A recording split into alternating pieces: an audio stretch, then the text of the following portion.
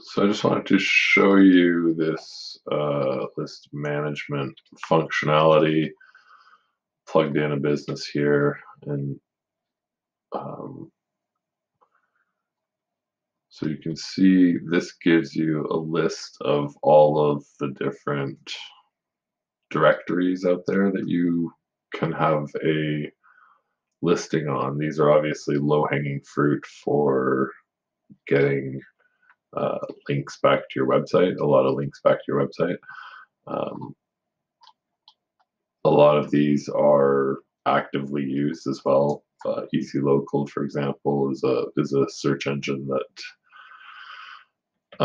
is plugged into a lot of apps and things like that. So, uh, and you can find discrepancies. So you can see, for example, I know with BioGreen, she moved from Colorado to New York. So you can see some of these still have her old Colorado address on it.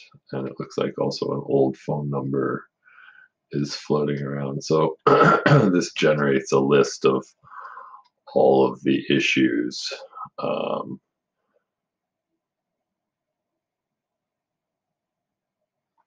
and then you can see they offer to fix the issue on 82 directories for an upsell at that point, basically.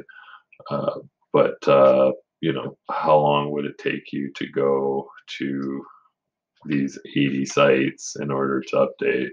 It's probably worth $20 to get all of those links if you're looking for a way to get links back to your site to increase your SEO ranking. These are all high ranking websites that you can get a link on if you just spend the time to register your service. So there you go.